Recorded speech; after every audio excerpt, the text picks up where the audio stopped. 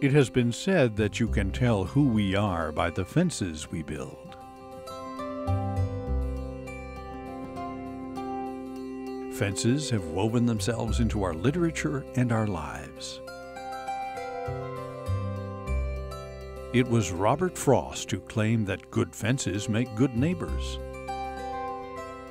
And he who admonished, "Don't ever take a fence down until you know why it was put up." We straddle the fence when we can't make up our minds, and we have back fence conversations.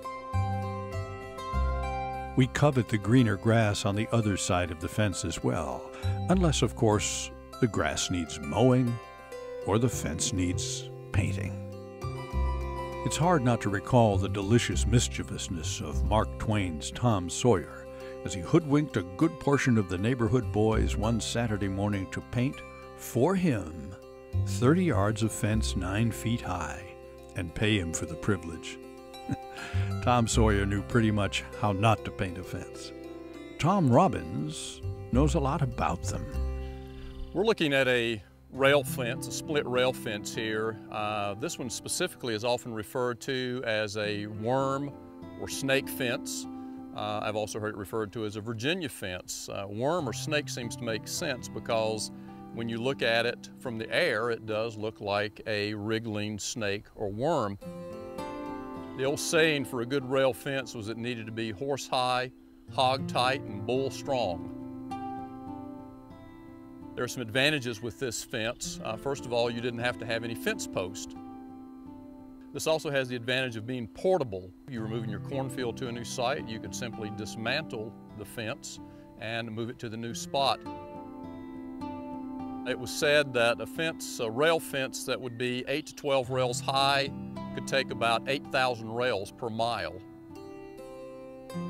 It may seem to be very wasteful in terms of the amount of wood needed, but you actually could save time in the long run by not having to put the post holes in.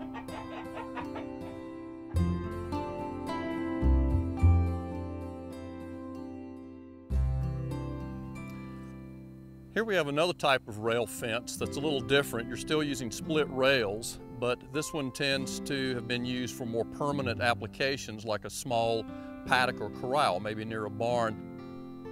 This is sometimes referred to as a stake and rider type of rail fence. You have 2 stakes or posts, then the rails are stacked in between the posts.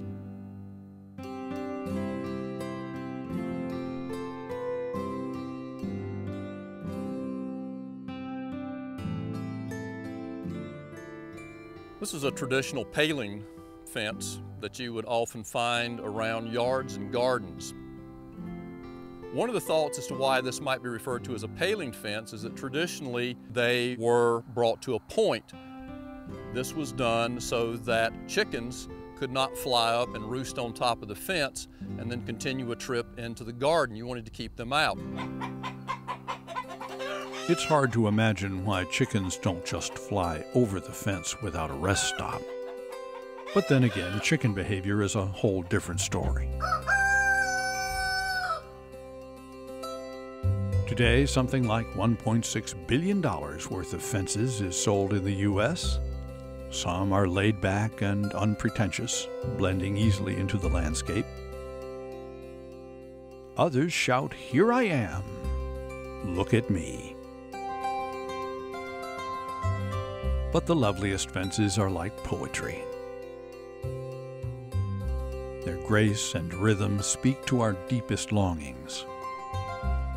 Pleasant company to the passing seasons and our lives, as reflected in our Carolina fences.